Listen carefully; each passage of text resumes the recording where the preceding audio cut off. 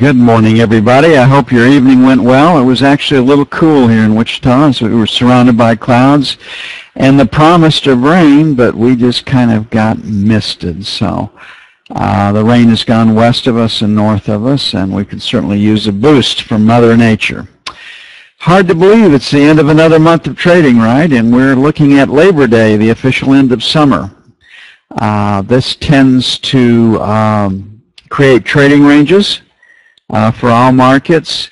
The people that don't have to be in the office or can get away early do. They head for the doors about 12 o'clock, which can exacerbate the volatility, make it swing all over the place into the close, but it usually doesn't. Usually afternoon Eastern, things begin to quieten and taper down, and I expect that'll be the case today. Since Monday, we started this week saying that the E-mini would close over 2,000 come Friday afternoon, and we've been a buyer on weakness. That hasn't hurt the financials. The financials have held their gains and held up well during the this week's auction cycle. So we've got a good auction. Today is settlement day. Anybody that wanted to buy 2, 5, and 7-year paper in the cash markets will be sidelined today, and the primary dealers will be balancing their books and positions. So that takes probably the two biggest components of the market out of the trading today and puts them on the sidelines without significant news. And we don't have significant news. Overnight, the news out of NATO, the news out of the EU about Russia's incursions in the Ukraine is not good. Supposedly they have 1,000 Russian soldiers actively fighting alongside whatever the Russian soldiers, how many Russian soldiers are characterized as pro-Russian Ukrainians. So Russia has low cost, low budget, taken over Ukraine, or is making life very, very difficult. Crimea has been annexed. They're working on the eastern Ukraine right now. The point of all this is to tell Ukraine you can't screw with us moving gas through your country, or we're going to take your country away from you. Ukraine is fighting back, as naturally you'd expect them to, but they can't fight too hard because they need Russian help with gas prices over winter, and they need the revenue that they get from letting that gas pass through their territory. So it's kind of an interesting situation. I imagine Russia ends up with what they want out of this, just as they've done in Moldavia, just as they've done in Georgia. And if I were Russia, I'd make the message. I would not want, just completely inescapable that you will do as we say, or we're going to take your country away from you, but not having to go so far as actually to occupy the Ukraine, because they'd be taking over a hostile population, and that takes a lot of troops on the ground, and I don't think Russia wants to do that. So Russia continues, good guy, bad guy, no, we're not doing this, yes, we are doing this, but yeah, you caught us doing this, we promise not to do it anymore unless we want to, game, and they play it very, very well. NATO's not in a position to respond. The United States leadership on this has been lead from behind, and it's purest example. They let the events dictate what they're going to do, then they react to it, so they don't have an overlay. And that just creates more confusion amongst our allies and more opportunities for our enemies. So I don't expect that to change. So what do I see for the note today? Japan's economic news was not good overnight. Germany's economic sentiment has fallen because of Russia's invasion of the Ukraine and Russian sanctions against the EU. I see a little flight to quality supporting the market. I also see a pause day due to settlement. So we got personal income expected up 0.3. No one pays much attention to this number. Because our economy is supposedly 70% based on consumer spending, personal spending is what the focus will be on the first news release. That's going to be the #1 focus, and they like to see that greater than personal income, because that signifies economic weakness for the financials. People are borrowing to spend. At some point, they can't do that anymore. And for the E-mini, it signifies at least the consumer is spending and supporting the economy. Chicago PMI will be the second focus, 56.4, up from last month's number. And then Michigan sentiment at 80.5, up from last month's numbers, but both the Chicago PMI and Michigan sentiment were lower last month.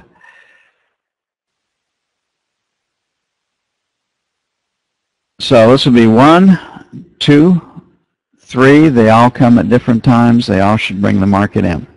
Okay, I see really good support in this 16 to 20 area. Overnight session low is 22.5, so we're going to make buy 1, 23 to 19. And then 17 to 13 for buy 2. On the sell side, 27 to 31. May take a little time to get there. But that is current resistance. I don't see us breaking out. And then 3 to 7. Unless we get some really big help from the news. On or some big movement out of the E-mini. And I don't see either of those happening.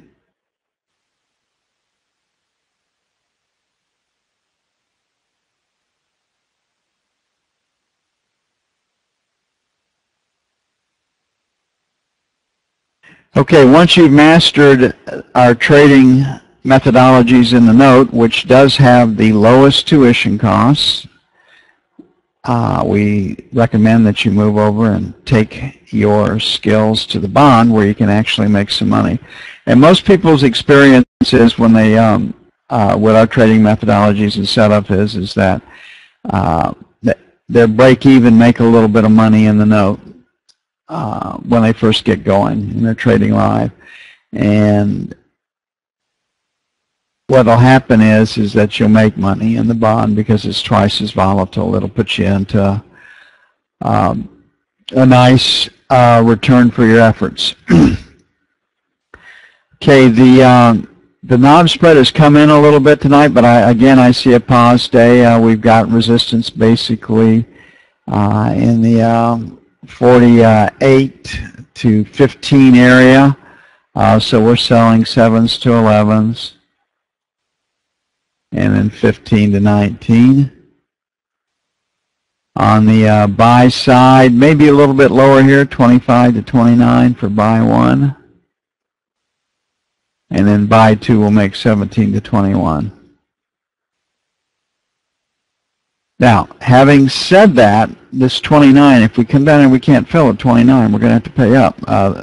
And the tendency has been for the knob spread to sell overnight and then to strengthen during the day session. So if we see that happening again this morning, then that's our indication that it's okay to pay up for the bond.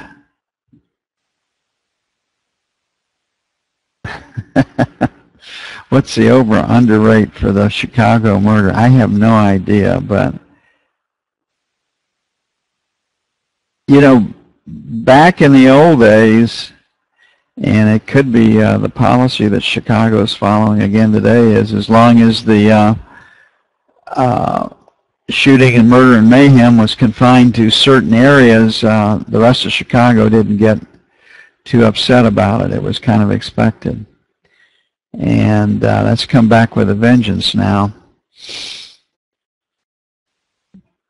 And nobody says anything. Where are the marching and the protesting in the Department of Justice and FBI and all the killing that goes on in Chicago? They're nowhere to be found. And you have to ask yourself why. And we go down to Ferguson, Missouri, and, you know, the world lands on Ferguson with both feet. I guess it's because the killings in Chicago are just commonplace, and it really isn't new news. Who knows? But it shows you the hypocrisy that's involved at many levels in politics today and in the mainstream media. Okay, this is gold. We got volume here in the 83-85 area, and we have volume in the 90-92, and that's pretty much where we are, and that's where we left yesterday's market. So we've got this 83-85 is buy one, perhaps a little lower than that. And then our 80 area plus or minus for buy two. We got this spill from 87. If we come up here and we can't get through this 87, 88 area, then it is a sell. So we'll make 90 plus or minus for sell one. And then sell two will be our 93, 95. Pretty much where we were yesterday on these.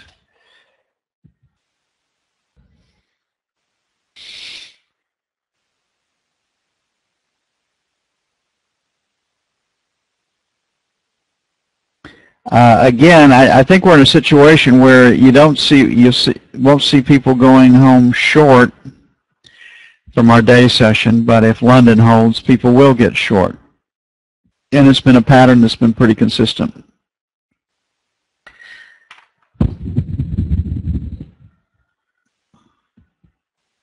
I don't see that changing. Okay, Draghi, everybody that writes about what's going on in the EU says that Draghi has to start some form of quantitative easing. Then you have the Ukraine mess hanging over the EU's head. We had the German finance minister came out and said enough, we can no longer print and write money to support the rest of the EU. The German finance minister has said this before, only to be overruled by Merkel and her cabinet. So, I mean, everybody's aware of the problems. Everybody knows Keynesian economics doesn't work. But what does work about Keynesian economics is it gives politicians cover to borrow and spend. And what else? I mean, that's just absolutely perfect for a politician. That's not going to change. So the economic philosophy and theories are thoroughly discredited. They don't work. They've never worked. Didn't work before World War II. Didn't work after World War II.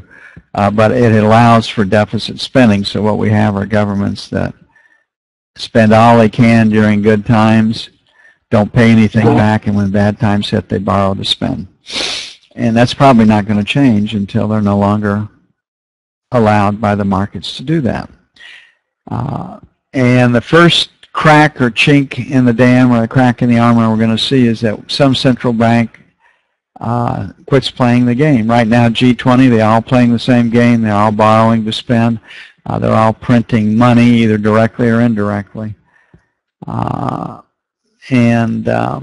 Argentina is in default officially, but they're blaming it on the people that sold them the bonds. So not our fault that you let us borrow this money from you. Not our fault that we can't repay you. You shouldn't have lent the money to us in the first place. I've always loved that reasoning. I wish I would have been able to use that in my life experience. Never worked for me. So here we are in the euro. We definitely have a seller into 25, and we've got a buyer below 60. Pretty solid. So right now we're at 92, so we're going to sell 132 even plus or minus. Don't see that anything has changed fundamentally, and then 1525 for sell 2. On the buy side, the last rotate down was 78, so we'll make 65, 75 buy 1. And we're going to let the money market come to us, and then 50 plus or minus for buy 2. Don't really expect a big market here.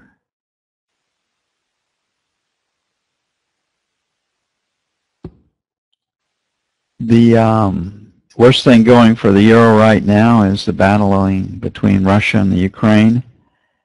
And Russia wins when they want to. It's just they have to decide how quickly they want to push it and how far they want to take it, frankly.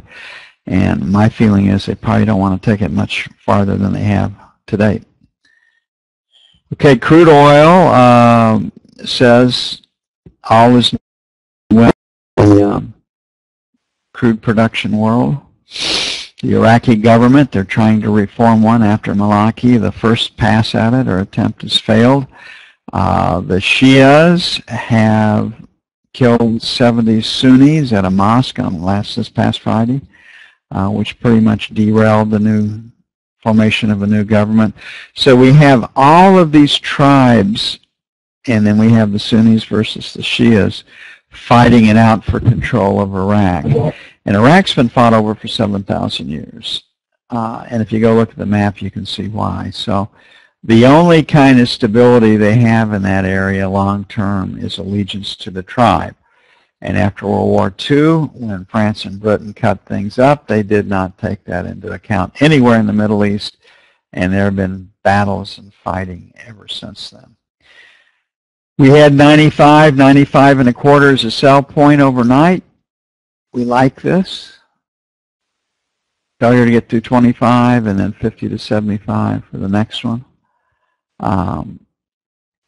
If the supply of crude were truly threatened, we'd be much higher than we are now. So they're able to notch it up into the top of the trading range, maybe go a little bit higher, but not able to sustain it. But again, if we don't break it early in the session and the market starts to trade higher, I mean, my feeling is if you don't have crude to deliver in, you will not go home short over a long weekend.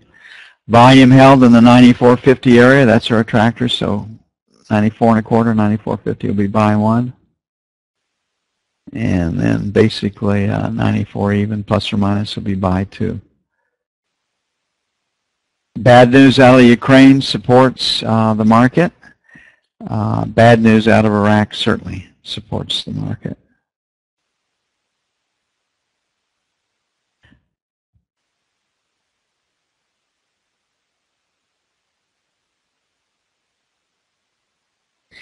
And last but not least, the E-mini. Hey, we've done really well this weekend surmising which way the market was going to go and from which side to trade. At the start of the week, because a 3-day holiday, we said money managers didn't have a lot of incentive to be sellers. They would protect their compensation as best they could without a major piece of news, and the tendency is to close the market higher or on an up note into a 3-day weekend. So since Monday, we've been saying we're going to close this baby above 2,000 come Friday, and so far that scenario is still intact. So we've got really, really good support. We got the breakout from 97 yesterday. We have the bottom of value at 98, so we're going to play for a little weakness here on the opening. I don't know if we'll get it. We may have to pay 2,000 to get in, so we're going to try to buy 96, 98s, but it may take 2,000 to get off the long. Let them go get stops just below 2,000. We do have some news that can help stir things up a little bit. We're going to make buy two. Our last rotate down yesterday stopped at 93, then at 92, so this 92, 94 will be buy two. We're fairly aggressive on the buy side, but like I said, it may take 2,000 to get in. We can sell failure to take out 203.50. I mean, it's a trade, but it's not what we really want to do. So I like the long side. And then selling the 2009, 2011. Okay, personal income, +3. That's not the market's focus. Personal spending is. They'd like to see, it's called at +2. They'd like to see that number greater than +2. Chicago PMI reflects automotive sector strength, up from last month at 56.4. Could come in a little better than that. And then Michigan sentiment at 80.5, up from last month, but not, we've seen bigger numbers. So focus number 1, personal spending. 2nd, Chicago PMI. 3rd, Michigan sentiment. And then 4th, a close greater than 2,000. Okay, it'll take 15 minutes to get everything up and posted. I'm going to go busy on that. I'll be with you as soon as I can. I'll put the note and the financials up first. Pay attention to that 2,000. It may be the what we have to pay to get in. I always like to buy it on the cheap, but sometimes not able to.